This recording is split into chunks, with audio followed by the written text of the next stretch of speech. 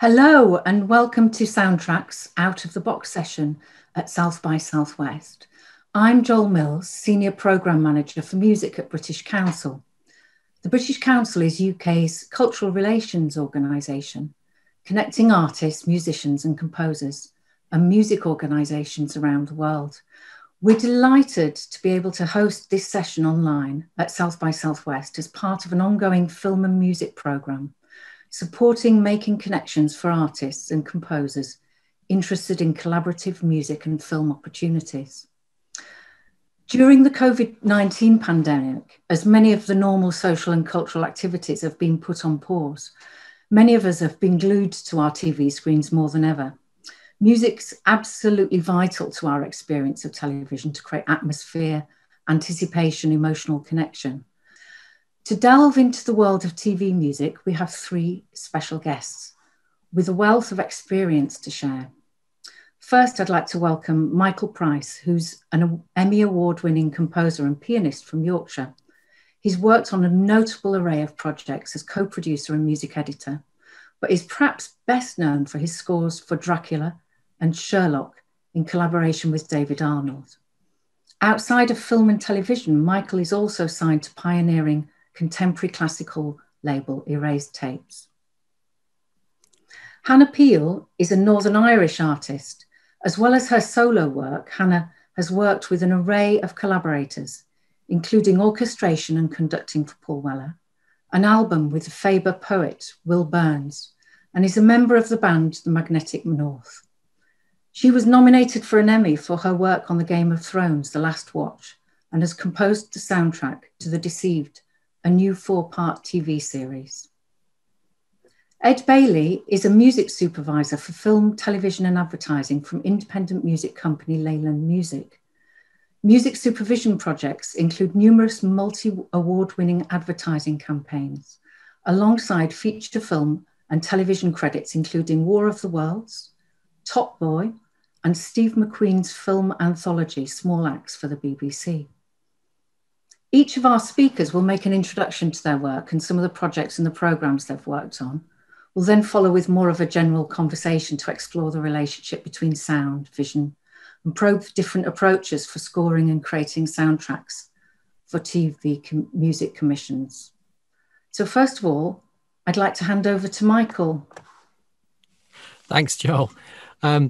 For anyone who has not come across any of the work that I've done, which is probably most people, then I think it might be useful to just describe how I started, because I think the one of the questions that I imagine we'll discuss later on is where everybody can catch a break in film and TV music, as it's so competitive. But I'm one of the people who in a way came up through the ranks, because I was an assistant to the late great Michael Kamen, who is a fantastic composer who wrote, amongst many other things, the scores to Robin Hood, Prince of Thieves, and all the Lethal Weapons and all the Die Hards, the first X-Men film.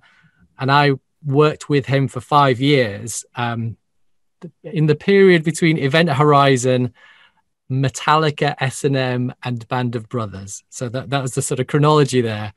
And in a way, that 5-year period assisting Michael in all things on his scores kind of set up a way of thinking about film and TV music, which has definitely influenced the work that I did later going into working as a music editor after having worked with Michael on films like the Lord of the Rings trilogy and some rom-coms. So I did I did Love Actually and the second Bridget Jones, both of which are particular favourites, which are the cutting in of songs, and in a way overlaps with Ed's amazing work, which I'm sure he'll talk about later as well. But then really in the last maybe 10 years, and I'm probably a bit slow off the mark with this, but in the last 10 years, I think I've been finding my own voice a bit more, both as a recording artist, whether that's for sort of playing live more, or making albums with Erased Tapes and other collaborations. but also it's felt like after having a slightly mechanical training, a practical training in the nuts and bolts of film and TV, I'm starting to find my own way of creating a world, a musical world for each film or each TV show that I work on, whether that's together with David Arnold or on my own.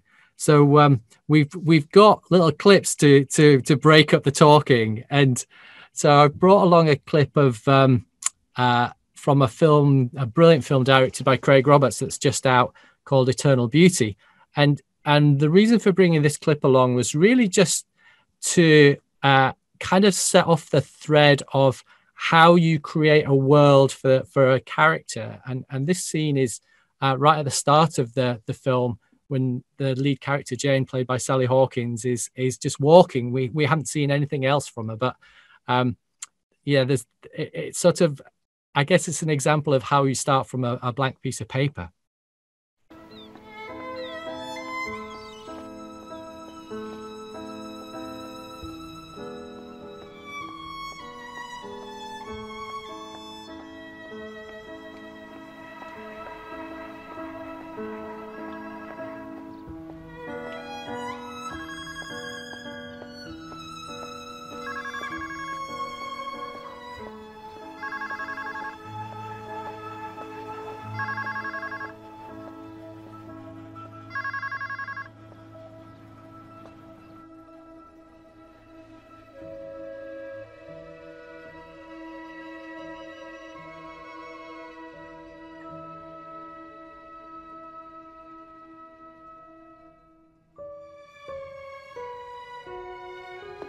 I think she's still getting ready.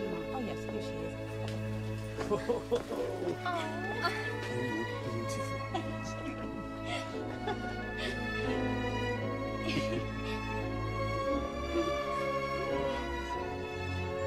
Right. You two go in the back, I'll go in the front. You look lovely. Yeah.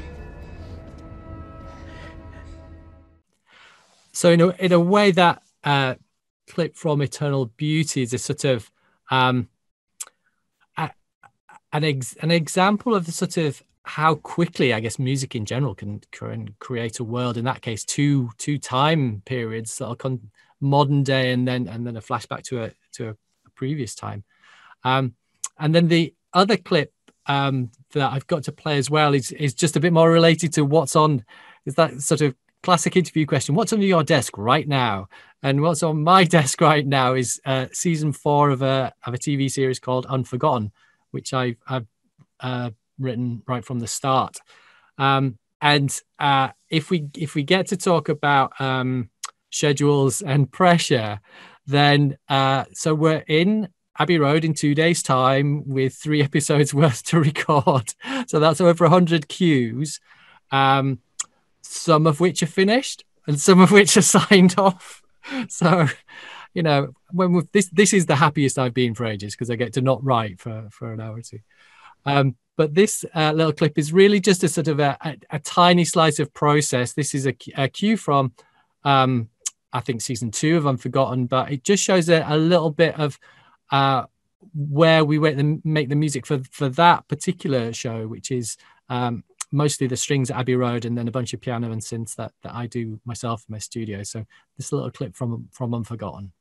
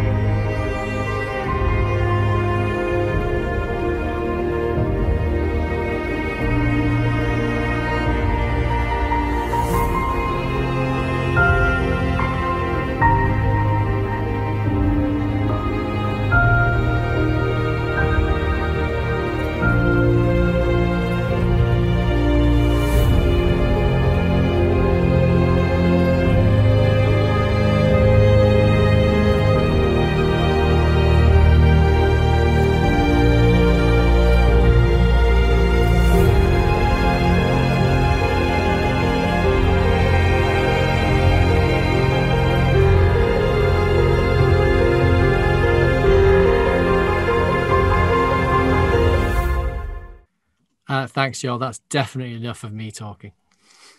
Wow, that's really lovely to see those insights, and those sweeping strings are just absolutely lush.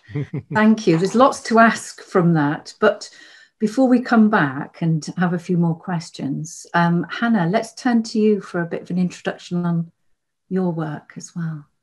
Yes, thank you, and hello.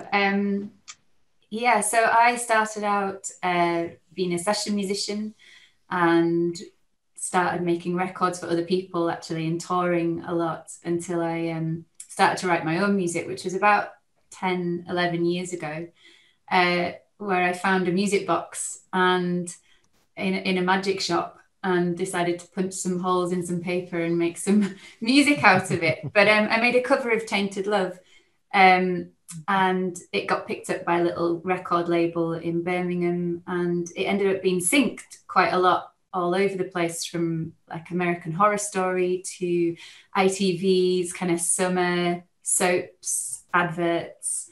And it was a doorway into that kind of world that I'd always wanted to do, but I'd never been trained in. So I kind of took that and met quite a few people, music supervisors mostly, so this will link into Ed, and started work writing music for kind of, I suppose, more adverts and commercials, and ended up writing quite a lot of title music for like a Channel 4 and a Netflix series, and worked with a company called Balloon, and we did a series on Channel 4 called Dates, which got me an RTS for the title music. So I'd always kind of worked undercover whilst doing my albums, and so through that I actually met Jeannie Finlay, because she'd placed one of our tracks from the Magnetic North, the band, in one of her films called The Great Hip Hop Hopes, which was probably about 7 or 8 years ago now. So when she started working on Game of Thrones, which for her was a good 2 or 3 year project, she got in touch and said, I'd like to work with you on the soundtrack, mainly because of the music box. So I recreated the title sequence to the opening, so taking the original dun, dun, dun, dun, dun, dun, and doing that on the music box to accompany a tapestry. And yeah, that got nominated for an Emmy, which was amazing. And so I made that kind of transition from writing extra scenes and writing title music to finally writing scores. And since then I've done a couple of documentary film, like TV specials for BBC, and then my first TV series, which was The Deceived, which came out in the summer in 2020. So I think it's probably a good time to play that. So this is about the third episode in, and I kind of chose this one because there's a lot of string scoring, and we'll probably talk about the process of that as coming at it from an artist and then having to transition into scoring quite fully for very small budgets.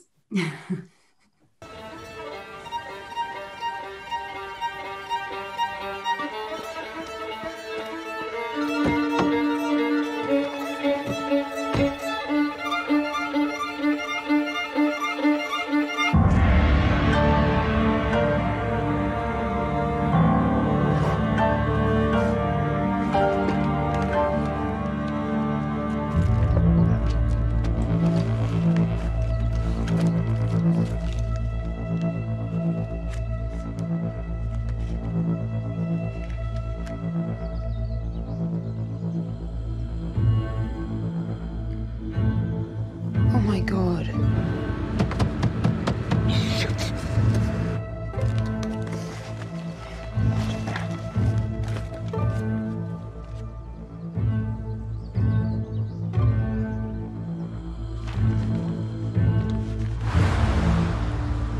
Wow, that was tense. Amazing. Well. Brilliant.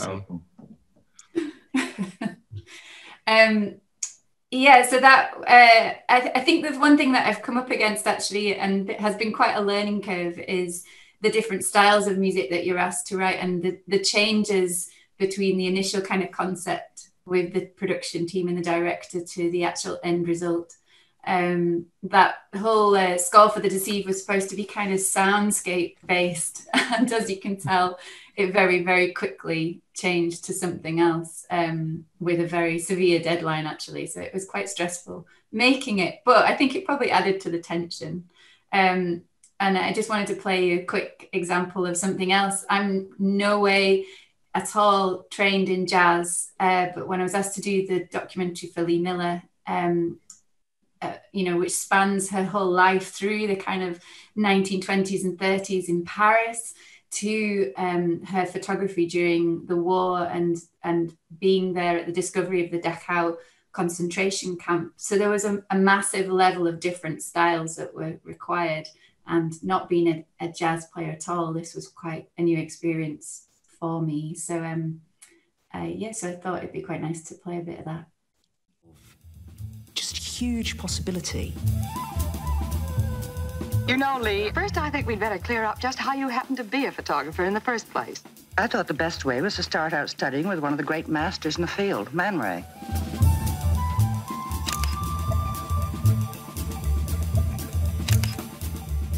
He was in Paris at that time, so I went to him and said, "Hello, I'm your new student and apprentice." He said, "Oh, no, you're not. I don't have students or apprentices." I said, "You do now." Wow, Hannah, that's two very different kinds of projects that you've worked on, and really exciting, very different in each of their own way. And the first clip really sort of showed how you build that tension. And then the project around Lee Miller, such a different style. Thank you. I'm going to turn now to Ed, because Ed, you've got a very different approach as a music supervisor. So it'd be great to hear from you a bit more about your work. And yeah, please introduce and tell us a bit more. Yeah, I started out as a musician, actually, and it was at music school when I'd say maybe it was my final year when I started flipping over from the side of being a performer and that being my ambition to actually really enjoying the role of working with other musicians. I became a live music promoter. As a student, it didn't really go anywhere beyond doing live events, but it just meant I got to kind of collaborate with a lot of musicians and hang out with bands, which I enjoyed doing. And that led to me getting my first job within the industry. And sync was something that I'd always been very aware of as a kind of aspiring composer and musician, but the world of being a music supervisor at this point, when I was kind of fresh-faced out of college, wasn't really there. But I ended up operating in this world where I was representing catalog for the purposes of promoting it to a client base made up of music supervisors and editors and directors. So that was a really great baptism of fire of kind of learning that process of the kind of sync pitch process and kind of how that side of the world operates, and the kind of industry behind it all, especially within a world of music which is designed, its sole purpose is to be used in film, TV, advertising.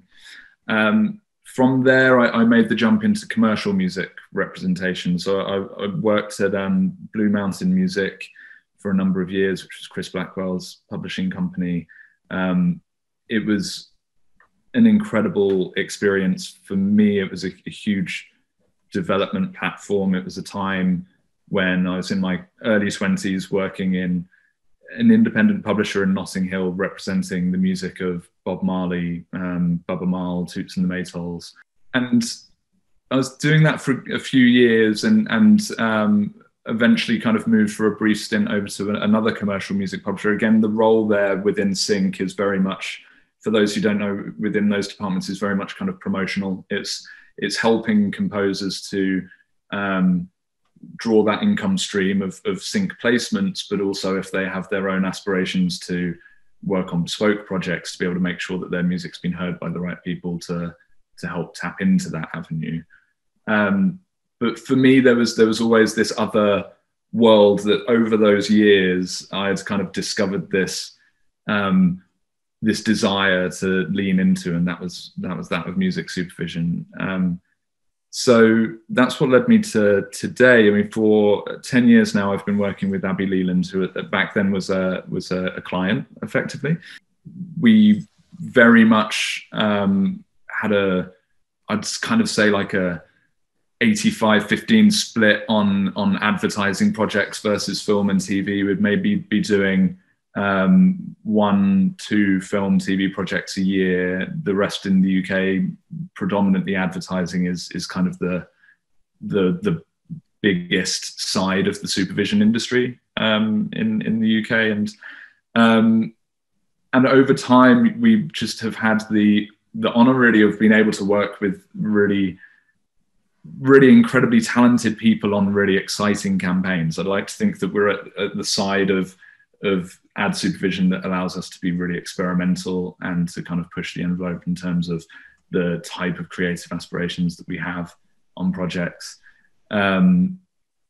Within that time, we've always liked to look for artists that can create the sound within their own voice on a project, rather than kind of seeking out the composer who can emulate lots of other people's voices. So it's kind of helped lead us towards really close collaboration with talent that can be kind of true to their own sound.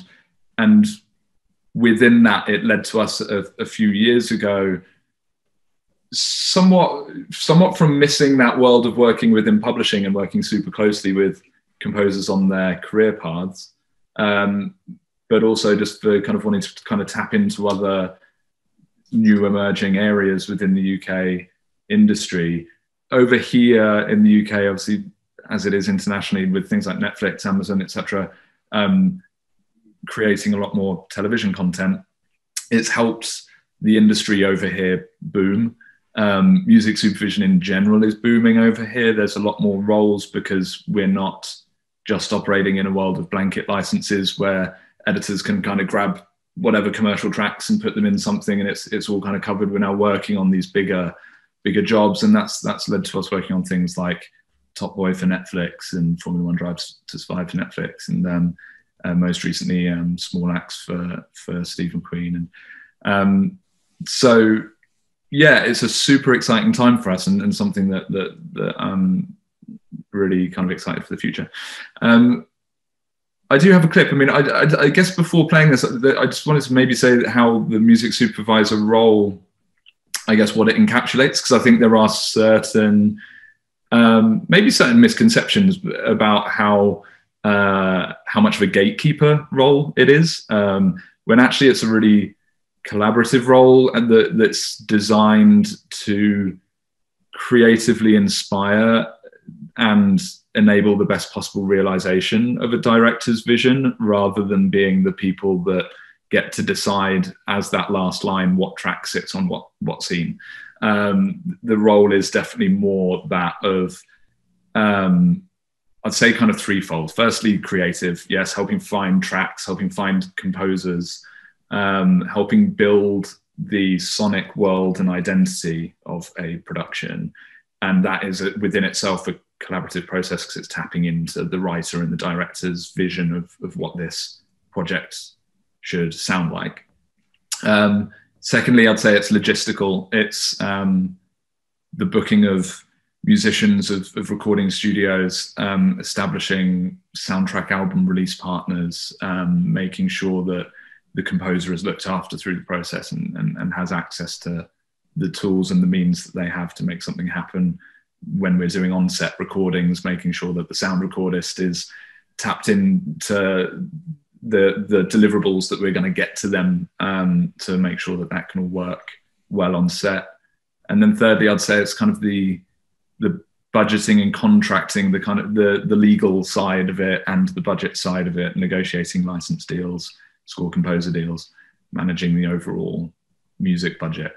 So there's a lot of hats to the role, and one which, you know, we get to kind of neighbor the processes that Michael and Hannah would experience, and then a few kind of other things to hopefully make that as smooth for them as possible when they're working on a production. The clip that I've brought along is just from as Michael said, the thing that's under the desk, one of the most recent projects that I've had the honour of working on, actually, and this is the trailer for the first film within Steve McQueen's 5-film anthology, Small Axe. On Sunday, the 9th of August in North Kensington, a demonstration took place against the police, which degenerated into totally inexcusable violence. There may be some who believe that they have been the victim of injustice at the hands of the police. Others who, like parasites, feed on these beliefs and seek to turn them to their own advantage, deliberately creating hate and violence. These defendants are all guilty of the serious criminal offence. This attack on a black establishment is not an isolated event, but a sustained campaign against black people. And today we are saying enough is enough.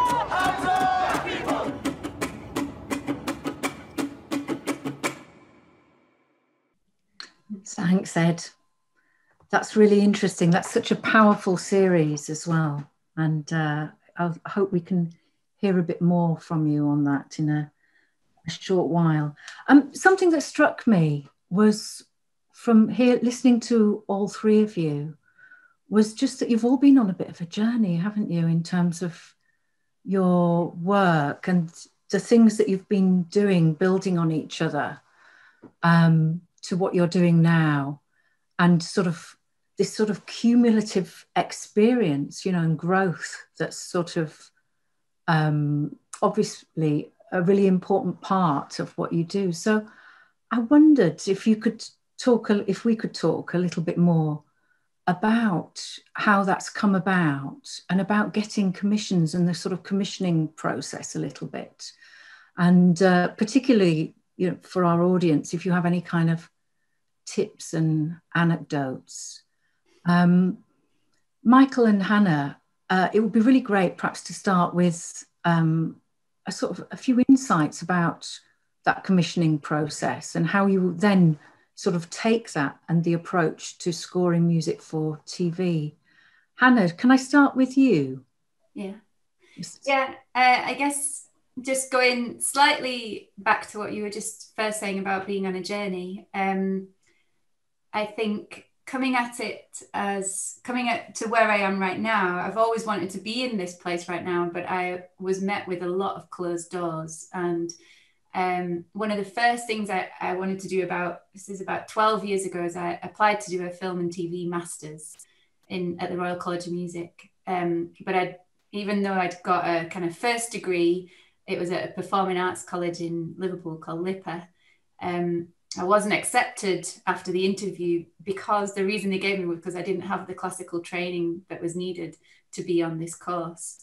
And, you know, my scores were looked over by a composer, and, you know, when I was at LIPA, I worked, and my lecturer was Gary Carpenter, the wonderful classical composer and Wickerman MD from back in the day. So it was really heartbreaking, but somebody rang me from the college that was doing the interview and said, you have a sound, and although you haven't got the training to get into the college and be at the same level as the other students, you should keep developing that sound. So that was when I made the decision to kind of go, right, I'm going to develop my own voice, and I'll make records and I'll do what I know best. So throughout the whole journey, there has been barriers, and there's always been a closed door. And I would say to anyone that is feeling that that journey of youth where you want it now and that kind of impatience, that there is always a way around. And sometimes it takes time to develop something that maybe you can't see. But when I look back now over the 10 years, I kind of go, yeah, I wasn't quite ready, and I had to find something that kept it unique to me.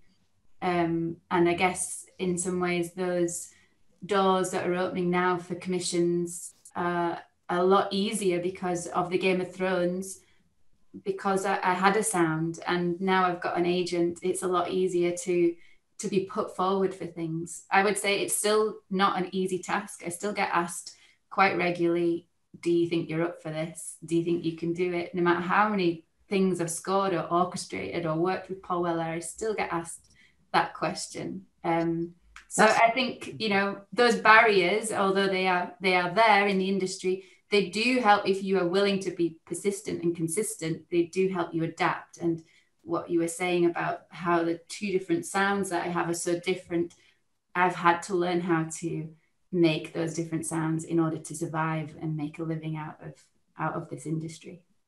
Yeah, so I just wondered, did you ever feel then that some of the commissions that you got were a huge leap? And is it more just a thing of accepting those and finding a way to fulfill them, a bit like working on the jazz, the Lee Miller? Yeah, I'm just going for it. And, you know, although I'm absolutely riddled with fear, just having that thing of like, okay, I know this, I know music, I've played it for years, I know I've got training. And also Michael, probably the nicest man in the industry I've ever met, ringing him and saying, £10. Can you help me? Can you advise me? What do I do? You know, having access to that, no matter how small it is so helpful. It's a reminder that you are not necessarily on your own. And actually, I think the Coffee Break series that Michael did was a real kind of discovery that not one person has the same journey. It is everyone's so different. It's amazing. Yeah, thank you. Michael, maybe that's a bit of a cue for you to talk about the Composer's Coffee Break. It's basically just lockdown emerged, and it'd be also good to sort of tie into thinking about if you had any of those moments, you know, sort of leaps, and how your experience accumulate, you know, I suppose sort of grew. Yeah, I think firstly on the Composer Coffee Break videos, they're still all on YouTube. There's basically a dozen videos that would I made a series of Zoom calls with friends who were composers, which Hannah very kindly was on one of the very first ones. And it was basically an attempt to just keep everybody chatting during the first lockdown. So we started them in March 2020. And I found it a really humbling process, particularly because I could get to chat to my friends and colleagues in a way that we don't often get a chance. We see each other in the corridors of studios, or, you know, and the kind of we're always rushing past each other. And so it was a chance just to reflect and ask some of the questions of, you know, of a great variety of composers, whether it was sort of artists like Anushka Shankar, for instance, it was amazing, or then people that you'd know more as composers. So Stephen Price, who got the Oscar for Gravity, or Oliver Arnold, or, you know, a whole bunch of amazing people. And yeah, I would encourage, if anybody has got 12 hours to kill at any point, to check some of those out on YouTube, just because I think from what Hannah was saying, I think there's two super important points that come out from how she describes things. One is that everybody is different, and it really is. If anyone is looking for this kind of secret sauce, or the kind of the how to get successful by numbers, then the more people you talk to, the more that disappears like a mirage, because everybody is different. And as soon as you think, oh, I should be a composer assistant, because that's what Michael did, you'll realize that doesn't work for a lot of people. Or I should do my own records like Hannah did first. And then you realize that doesn't work for a lot of people as well. Because I think behind each person's story, there is this quality of authenticity that I think is the sort of the prior quality. And when people are authentically approaching the area of writing music for film and TV in the way that's right for them, then that is the right way for them to do it. If that doesn't sound sort of incredibly circular. And so for me, the route of being a composer assistant, which I think most people would say you either try and be an artist first and then cross over, as Hannah has done brilliantly, because then you have a voice and the the respect that your solo work or your band work has done opens the door for filmmakers to want you to be part of their project. Or on the other hand, you learn your craft by assisting someone who is already doing the job, and you kind of learn it from the ground up. And they both have got very clear sort of pros and cons. The one is, if you're an artist first, then the practicalities of knocking out a 10-part Netflix series in 3 months, there's a bunch of stuff to know. It is incredibly technical and incredibly fast and incredibly sort of, I think it is just a shock to the system if you've not been in that role before. But then on the other hand, if you did as I did, which was subjugate my ego, and believe me, it is a huge ego, subjugate my ego to Michael Kamen's in the first instance for 5 years, because that's what the best assistants do. They make themselves utterly transparent around and serve the project and serve the composer that they're working for and with. And then as a music editor, again, it's not about you. It really is about either serving the composer if it's a score-led film, or if it's a song-based film. Then, the very best music editing and editors is utterly invisible. It just feels like that was how it should always have been. And so I think for me, the challenge then was to find so reconnect in a way with the musician that I was when I was 21 in my 30s and 40s, which that has been a fantastic exploration for me, and one that continues as well, because I still can revert to problem solving and just fixing stuff, which gets it across the line. But yeah.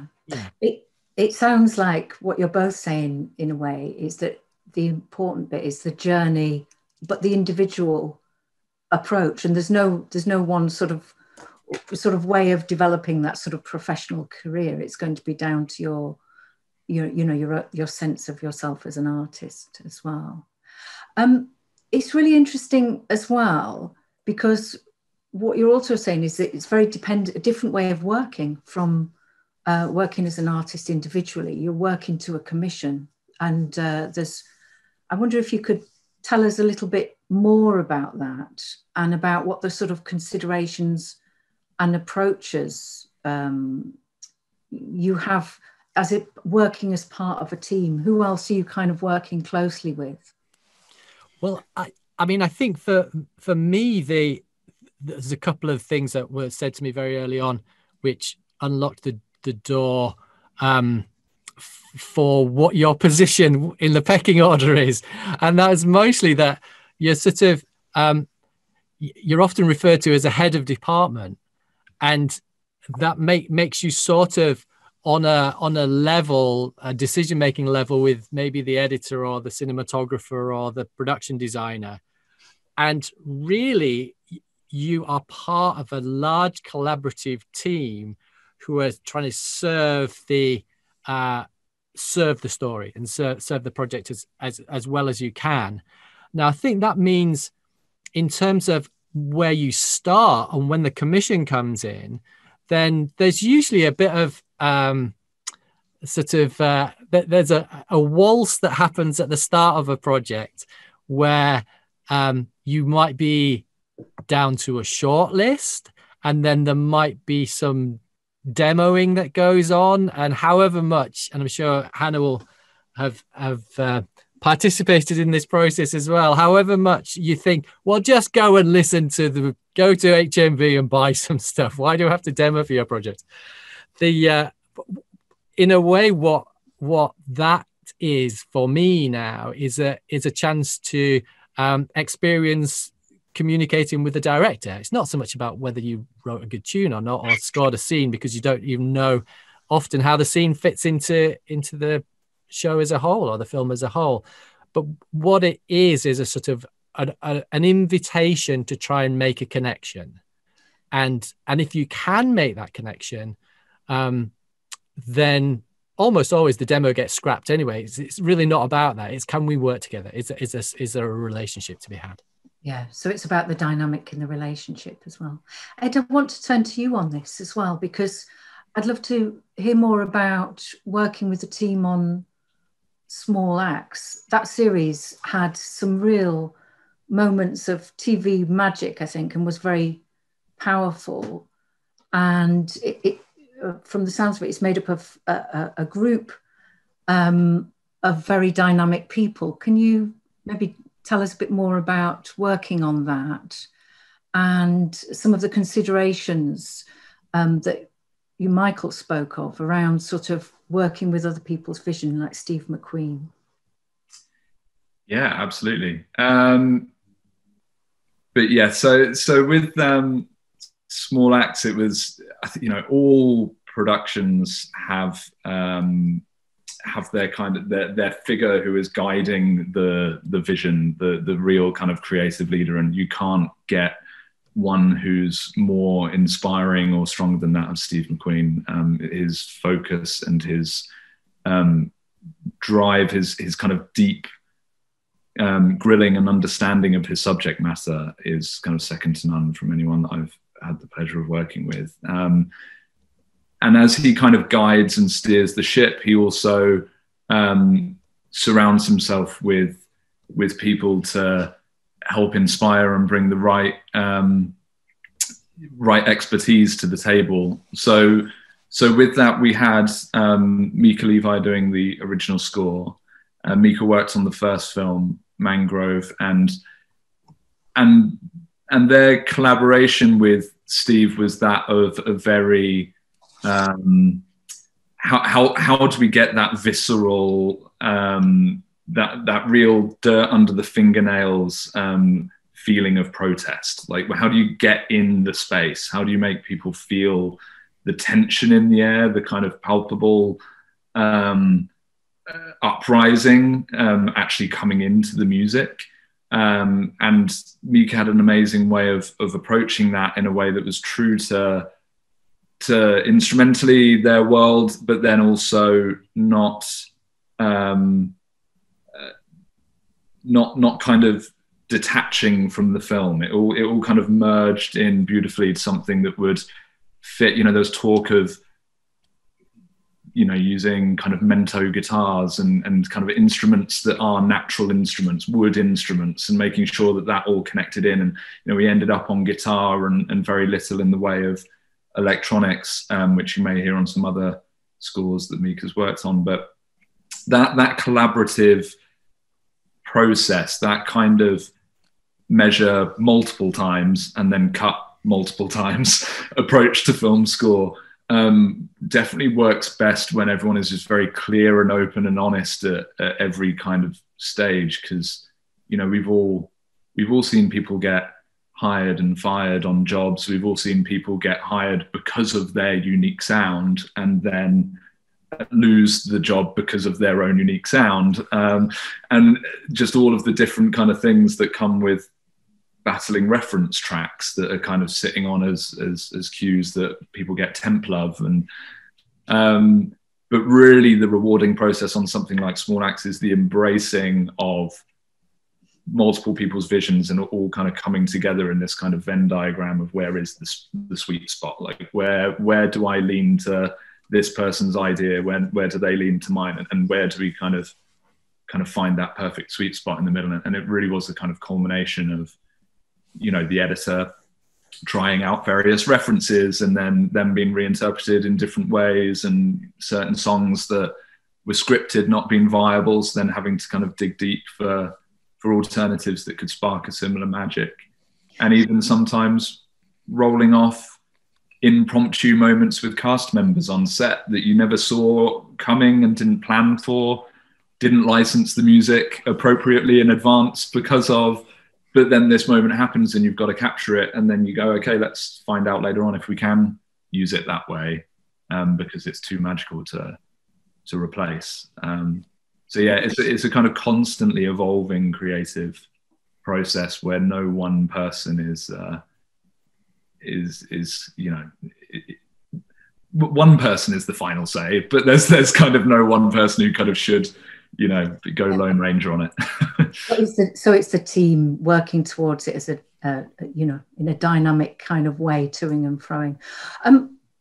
One more thing on small acts. Lovers Rock was one of those sort of very special sort of TV moments, largely because it focused around one song. Can you tell us a little bit about that as well? Yeah, I mean, musically, I'd say in many ways Small Axe is a bit of a music supervisor's dream, and it certainly for someone, as I said earlier on, came from a reggae publisher.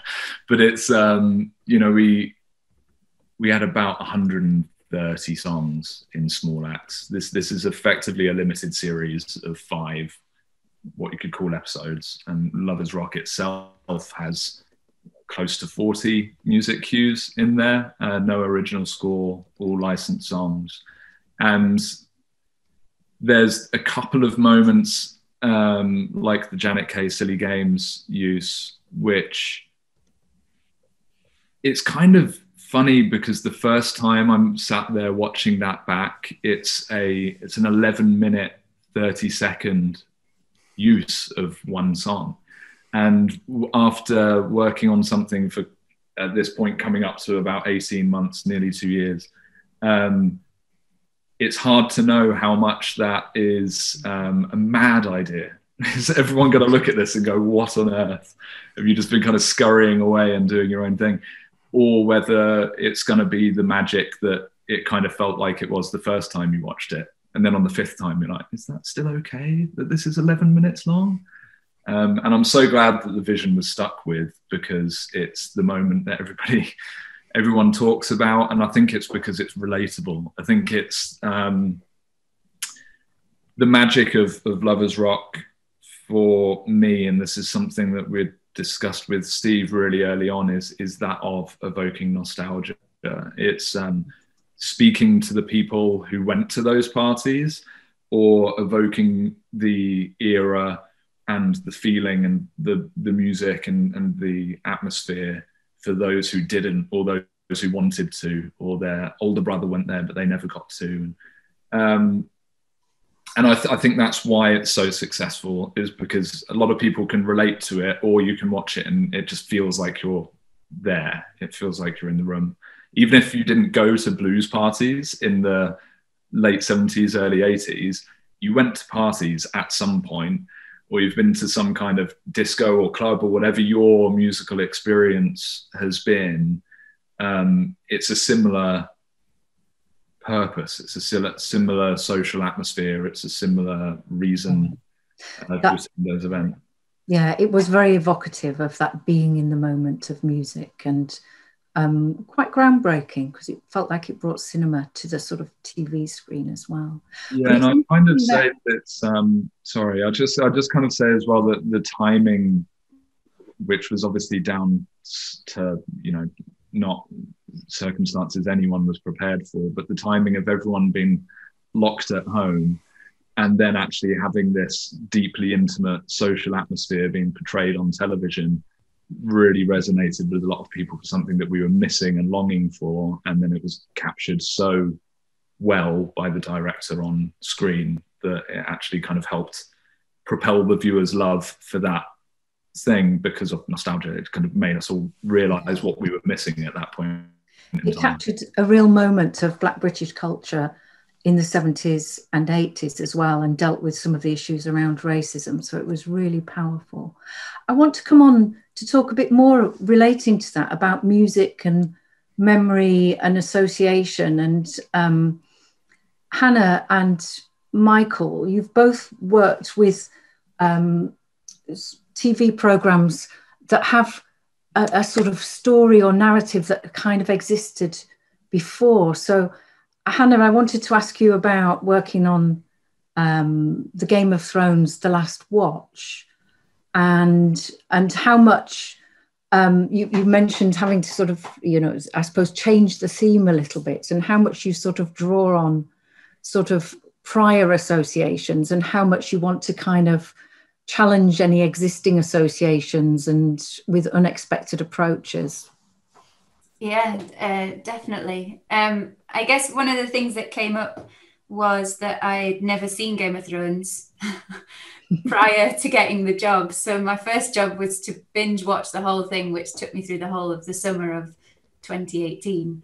So that was quite an experience. But yeah, I picked up quite a lot of things of the musical score, which is so resonant with a lot of people, and the power behind it. And my first delivery of demos to Jeannie and the team were very much dramatic and bombastic, and had synthesizers and my own kind of take on something, and very quickly realized that it was not going to work whatsoever. And so, you know, apart from the kind of the theme tune being used for at the very beginning, that's really the only kind of hint, I guess, in a melody wise, to kind of, you know, tune people into the story. What was really important for that documentary was that because it was shot in Northern Ireland, the weather conditions were horrific at times.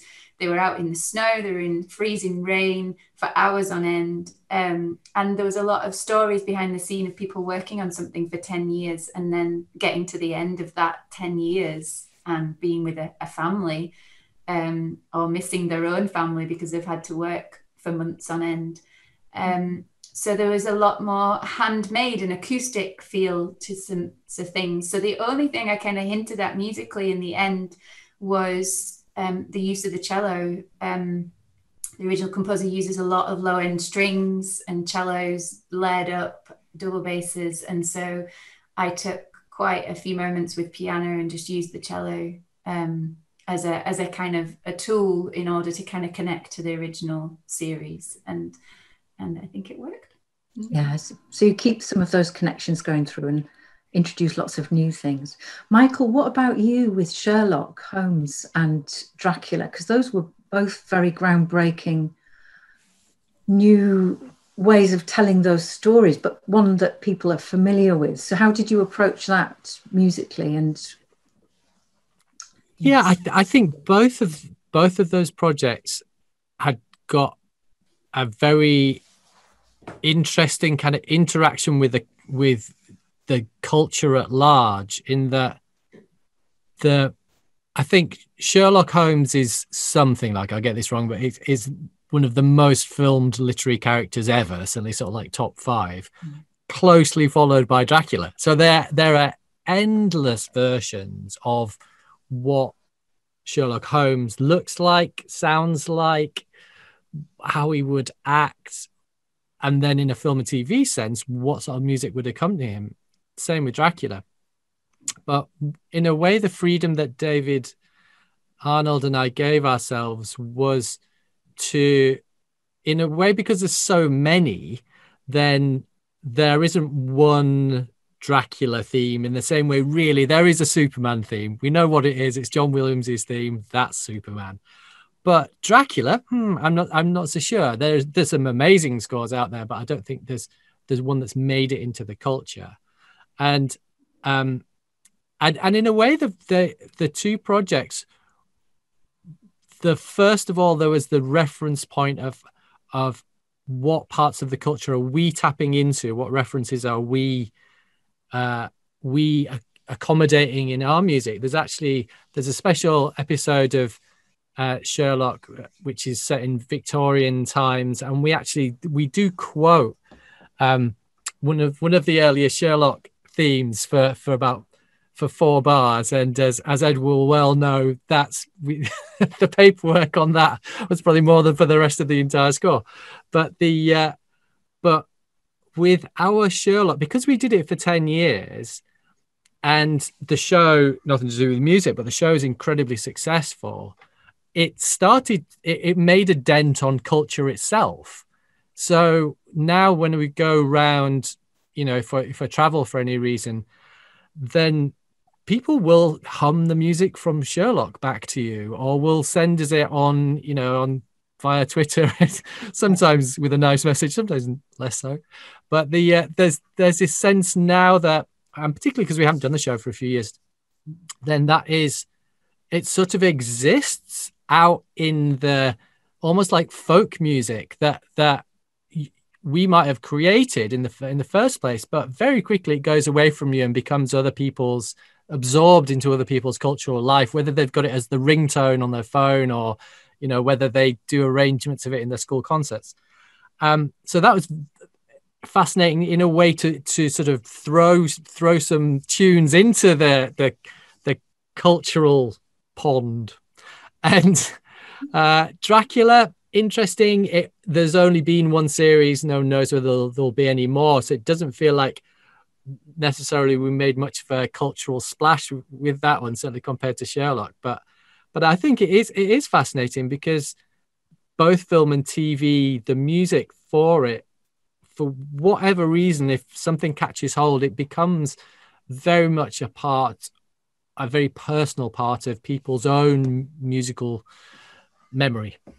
Yeah, thank you. That's really interesting. And it's, you know, it's true that once you've made these things, they're out in the world for people to enjoy as well. I want to ask you as well about that sort of balance. You mentioned orchestration earlier, Hannah, and Michael. Both of you seem, you know, work as artists, recording your own music. And I wondered if you'd talk a little bit about the music influences you're drawing on. I think you're both tinkerers, aren't you, as well as working with orchestras? And I wonder. I'm not even sure I get to those dizzying heights. Tinkerers, yeah. But I wonder if you just kind of talk a little bit, each of you, on that sort of balance about what repertoire and sort of influences that you're drawing on for your work. Hannah, do you want to start first? Yeah, of course. Tinkering, I would say part of the whole process of being a musician or an artist or anything is tinkering and playing and having that side of you. And what I found actually, you know, listening and working in film and TV is that playful side of it is the most fun side of it, you know, like going to a house and capturing the sounds and making that into the soundscapes of the deceived to create a bed to write music on top of. And I think that kind of element of it is the exciting part for me, is the play and the joy of finding a new instrument that you can explore and make mistakes on. And sometimes those mistakes are the thing that sticks. I guess both Michael and me are both into synthesizers and sounds and soundscapes that you can create from there and where you can take them. And the use of orchestration on top of that is always a balance, you know, between, even in records, finding that balance between, for me anyway, electronic and acoustic instruments is always another kind of discovery into something new and otherworldly. And, you know, I guess with making records, you are making a story as well. It's just not set to film or TV or visuals, but you have a narrative. And when you go to press, there is always a narrative to a record, and be that kind of historical or be that a story that you've completely invented on your own. There is a narrative for people to talk about. And I think that's the exciting thing. So I guess influences wise, like, I can't say there's like one thing because everything is so different all the time. But I guess, you know, my kind of go-to person is Bernard Herrmann in terms of like scoring, in terms of sound, when you think of like the Birds, not in terms of like obviously current sounds, but as a point of reference and a strong point of reference and a reminder of always trying to create something for me that is beautiful and has beauty to it, be that for a horror film or be that for something that is a lot more lyrical. I still think that it should be beautiful at the end of the day, and that for me is always the mission in some senses. I think beauty is important. Thank you. Michael? Well, I think for me, just thinking about the artist versus sort of film TV composer bit, I think previously I think you were either on one side of the fence or the other, and then you could tentatively sort of like reach over and often God bless people who started on my side of the fence in film and TV, when they tried to do their own projects later in life, they were terrible, and they would let you know, they know that, I know that, we all know that, because in a way, you know, that it's sort of, if you give people too much money, a house in Surrey and your kids in private school, that doesn't necessarily generate the right conditions to write something authentic. And that's something I'm very aware of. But someone coming from Hannah's background, but also with the skill set and the aesthetic and the intelligence that she's got, I think it starts to make those sort of binary differences just redundant. You become or you aspire to be a complete artist, and that means that as an artist, you might be collaborating on an installation in a gallery, on a piece of choreography, on a piece of film, on a solo. There's always collaboration in whatever it is that you're doing, unless, even if it's a solo. I mean, I've been doing a solo album I've got a little unicorda single string piano thing here in the studio. I've been doing some solo tracks on that, but it's still a collaborative process. Somebody else needs to mix it. I need to talk about direction and the sort of, you know, the narrative behind it. Yeah. So drawing from lots of different pools and colors in a palette, and it's really interesting. I'm a little bit conscious of time, so I think I want to sort of move on and talk a little bit about the future. Ed, you know, what's the current context looking like? You know, what are the sort of challenges and opportunities, given we've all been in lockdown for a while? Yeah. I mean, it's obviously it's a difficult time for film and television production in terms of being able to get out there and film, the insurance hurdles and all of the things that come with it because of uncertainty. But having said that, I've certainly seen a lot of production companies, and through the willingness of really great distributors and broadcasters, doing everything that they can to support those production companies to get this stuff made. And, you know, we're working to odd lengths now with collaborative writing sessions, having COVID tests before we meet people in the studio. I can't tell you how many tests I've had now at this point. And, you know, similarly for recording sessions, getting musicians into the room, you can't have as many in the studio as previously when recording in places like London. But we're getting there and working it out. And thankfully, with all of the will and hard work of production companies, I think, and also the fact that the audience is in no way slowing demand-wise. If anything, we're consuming more content than ever. We've got far less going on in our social lives other than Netflix, Amazon, and iPlayer. So we need this entertainment. So, you know, it's an exciting time, I think, really. It's just one that comes with its own difficulties, but also I think certainly for original score, we're at this point where I think there's more work than ever coming up and on the horizon. So I'm super excited about what's coming up, really. I'm positive about the future.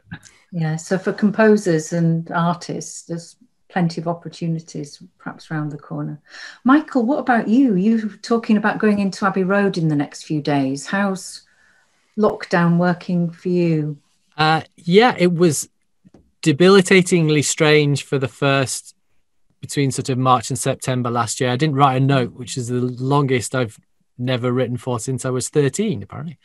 And it's strange. As I said, socially distanced sessions are very weird. You have to have fewer players in a bigger studio. There are lots of time limitations. Or just all the normal social interaction of the collaborations that we've been talking to. I find I really miss. I mean, I'm very fortunate that it's a returning team, the same director, same producers for all 4 seasons, and we've been through some battles with each other already, so we know how the ground lies, and we're all very good friends now. But I think it would be very difficult to start a new project without just some of the human interaction, without meeting someone in the flesh, without having going for a drink whatever going for a walk, whatever the thing is that you do with that person. How about you? How's it been working for you in lockdown? Yeah, it's been funny because I started broadcasting like maybe 6 months before the first lockdown hit in March last year. So actually that was my one bit of sanity that kept me going, because I was searching for music and programming music for Radio 3. And I also had time. I'd just finished, Lee Miller and The Deceived, which kind of crossed over each other. So I'd had 5 months of utter chaos. So I actually had planned to take off kind of April and May anyway. So it did kind of time well. I would, go back to what Michael was saying about meeting people in the flesh. I can't count the amount of Zoom interviews I've done with people I've never met, and they've not been successful because, you do need to meet humans, and you do need to work with directors very closely and producers and gain that trust. And I'm not finding a screen between us is working that well, no matter how much, how we talk. So, there's a couple of projects. I'm working on a Netflix documentary, Genie, again, which is really exciting. So that'll be finished by the summer. But, meeting new people has been a bit more of a struggle and more of a challenge for sure. Yeah. It really highlights, doesn't it, the importance of making connections and the relationships that you build. And all of you in your journey seem to have been absolutely vital and core to those. Literally, a very quick ask, just to sort of finish on. What would be your dream future project, Ed? Top of your head. God. Glad it's you first, Ed. That's all. Yeah, thank you. Dream project, a live action version of the Raccoons. Oh God, you know what? I think like following on from Small Axe, which was one of those things that was quite a dream to work with an Oscar-winning director. It's kind of quite hard to find things quite hard to top things of such cultural relevance. But I love working on era pieces where you get to kind of throw yourself into a specific time and culture. So it would be all the more exciting to be able to do something within that space on a Hollywood budget, where you kind of get to be unshackled somewhat by music selections and that kind of thing. But yeah, that's definitely a world that I take a lot of pleasure in operating in. So that sounds a very good ballpark ask. Hannah. Yeah, I know. I would love to be going to Abbey Road. Come on, and having a larger budget that was larger than a string quartet would be the dream scenario. But the one thing that The Deceived did for me was it opened a door into kind of more psychological and the thriller side, which I absolutely adore, and I really get the thrill from doing. So if I could work on a kind of international thriller, psychological drama with a bit of murder, and have a huge budget that can have an orchestra in Abbey Road, that would be like the key, the beautiful thing. That would give you something to really get your teeth into. Yeah. What about you, Michael? Well, for me, I think, I don't know if it's the same for Hannah, the one of the triggers is when I hear somebody who plays or sings really beautifully, of which there are so many, then that always sort of then kind of triggers me to really sort of imagine the music I would write for that group or for that singer or for that player. And so I think for me the dream project would probably not be a film or TV project, but would be a live project where I got to collect together all the people whose playing I absolutely love and make a big 2-hour thing for them that would have just lots and lots of random joy in it. Yes, that's what I would like to do. I think random joy is a great note to end on, and I know that TV has been bringing a lot of people a lot of joy. So thanks to all of you for your time, and really interesting to hear all of your different perspectives on creating music for TV. So thank you to our guests, Michael Price, Hannah Peel, Ed Bailie. Thank you. Thanks, Joel. Bye for now. You.